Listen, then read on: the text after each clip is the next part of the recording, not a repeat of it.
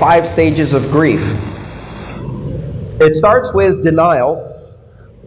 Denial is when clearly this is silly technology that cannot possibly work and Bitcoin will be dead soon. That lasted for the first 3 years of Bitcoin. Then it switches to anger.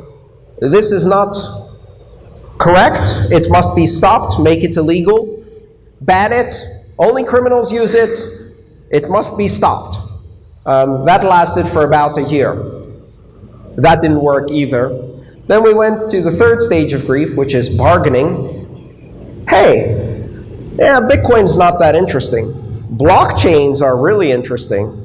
How about we do blockchains without any of the things that Bitcoin does? Maybe we can keep all of the control, power, centralization, and do blockchains, and that way we won't be disrupted. That's been since the middle of 2014 until today. That's not going to work.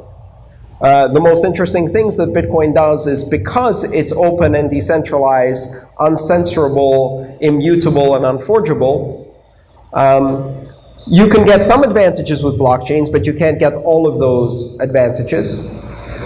And then we're going to go to depression.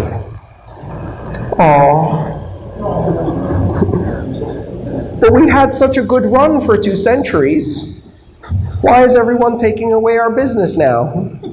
Why do young people not want to bank Monday to Friday, 9 to 5, with high fees? Why do they want all of these cryptocurrencies instead that work 24 hours a day? It's unfair.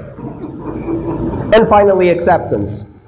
At which point I'm hoping that the banking industry will find that if you want to reach customers, if you want to make this an economy not of the 2 or 3 billion of the most privileged financial people, but you want to make it one global, 7.5 billion included human beings, Bitcoin is a solution, not a problem.